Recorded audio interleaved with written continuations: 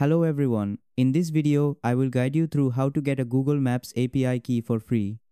This is super useful if you're building a website or app that needs mapping functionality. First, open your browser and search for Google Maps platform. Click on the first website that appears in the search results. This should take you directly to Google's official Maps platform page. From there, look for the Get Started button and click on it. This will begin the setup process for your API key. Google will now ask you some questions about your project. You'll need to select options for 3 questions. What's your industry of focus? Which services are most important to you? And what's your preferred approach and platform? Simply choose the options that best match your project needs. Once you've done that, click the Submit button at the bottom of the page. After submitting, select Finish Account Setup to continue the process.